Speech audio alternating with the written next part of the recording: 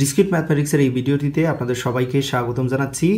গত lecture video টিউটোরিয়ালে আমি রুলস অফ ইনফারেন্সের 4টি ফর্মুলার সাথে আপনাদের পরিচয় করে দিয়েছিলাম। সেগুলো হচ্ছে modus ponens, modus Tollens, হিপোথেটিক্যাল syllogism এবং ডিসজাংটিভ সিলোজিজম। এই ভিডিওতে আরও 4টি ফর্মুলার সাথে পরিচয় করে দেবো। সেগুলো হচ্ছে addition, simplification, conjunction and resolution. প্রথমে এডিশন দিয়ে আমি শুরু করব। আপনারা লক্ষ্য রাখবেন এডিশনের ক্ষেত্রে যদি আমরা পি একটা প্রিমিসেস ধরি, সেক্ষেত্রে আমরা বলতে পারবো পি অর এনিথিং, যে কোনো কিছু আমরা সেটা বলতে পারবো। কারণ লক্ষ্য রাখবেন আমরা বলেছি প্রিমিসেস অবশ্যই ট্রু ভ্যালু রিটার্ন করবে ডেফিনেটলি, এবং কনক্লুশনও কি রিটার্ন করতে হবে, ট্রু রিটার্ন করতে হবে। যেহেতু প্রিমিসেস এখানে পি, এটা যদি ট্রু হয় ডেফিনেটলি পি এর সাথে অন্য যে কোনো কিছু হোক ডাজেন্ট ম্যাটার, কারণ এটা তো ট্রু। সুতরাং ট্রু এর সাথে যদি ট্রু হয় অথবা ফলস হয় ডাজেন্ট ম্যাটার, আমরা যে কোনো কিছু লিখতে পারবো।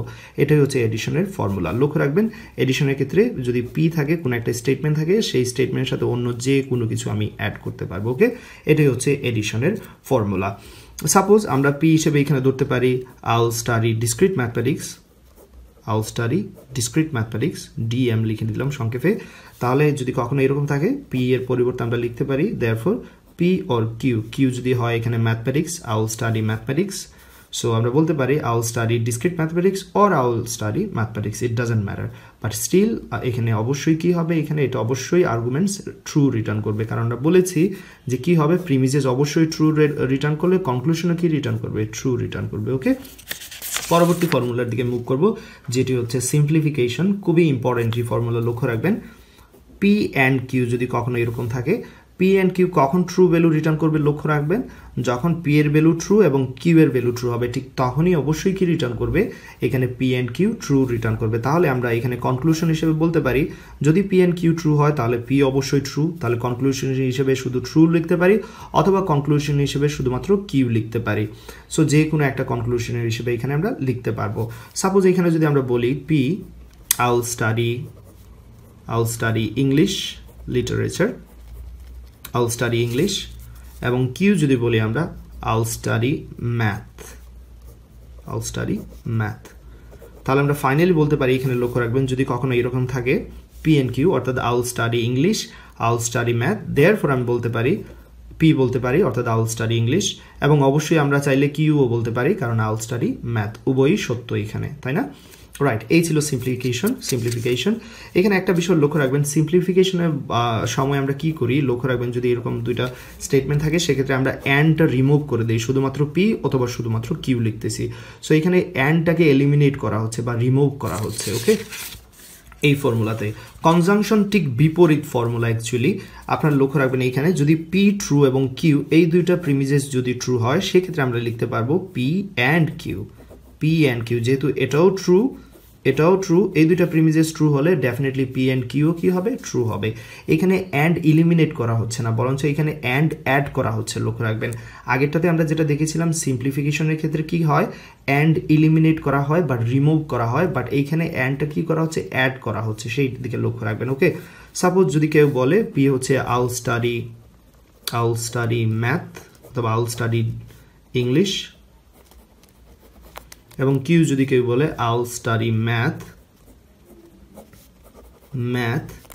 ওকে, তাহলে আমরা বলতে পারবো লক্ষ্য রাখবেন পি হচ্ছে I will study English, Q হচ্ছে আই উইল স্টাডি ম্যাথ, তাহলে বলতে পারবো I will study English and I will study math. এটা ডেফিনেটলি একটা ট্রু কনক্লুশন রিটার্ন করতেছে। ওকে, এবার সর্বশেষ যেটা দেখবো আমরা সেটা হচ্ছে রেজলিউশন।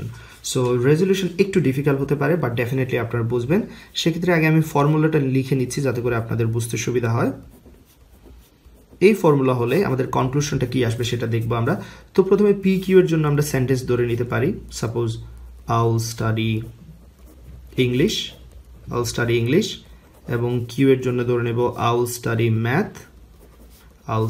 ম্যাথ, আর এর জন্য ধরে নেব আই উইল স্টাডি বাংলা। ওকে, এবার যদি আমরা এই প্রপোজিশনগুলোকে একটু সাজাই তাহলে এর মিনিং হচ্ছে I will study English or I will study math, but পরবর্তী লাইনের দিকে খেয়াল রাখবেন এখানে আমরা কি বলতেছি, I will not study English। একটু আগে বলেছিলাম যে I will study English or I will study math, but এবার বলতেছি I will not study English or I will study Bangla. তাহলে আমি প্রথমে বলেছি যে আমি ইংলিশ পড়বো অথবা ম্যাথ পড়বো, পরবর্তীতে বলতেছি যে ইংলিশ পড়বো না অথবা আমি কি পড়বো, বাংলা পড়বো। তাহলে আমি ফাইনালি বলতে পারি যেহেতু ইংলিশ পড়বো না বলে দিয়েছি, সুতরাং এখানে ম্যাথ এবং বাংলা এই দুইটা পড়বো, কিউ অর আর। যেহেতু এখানে পি ছিল, তারপর সেই পিটাকে আমরা নট বলে ফেললাম, সুতরাং এইটা আমাদের আর কাজে আসতেছে না, সুতরাং বলবো আমরা এই দুইটা কাজ করব, Q or R. That's it, এটাই হচ্ছে রেজলিউশনের ফর্মুলা।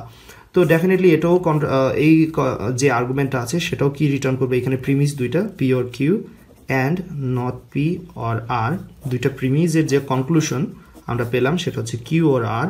এই পুরো আর্গুমেন্টস ডেফিনেটলি টোটোলজি হবে। ওকে, সো এই ভিডিও এতটুকু থাকবে। আশা করি ফর্মুলাগুলো আপনারা ভালোভাবে বুঝতে পেরেছেন।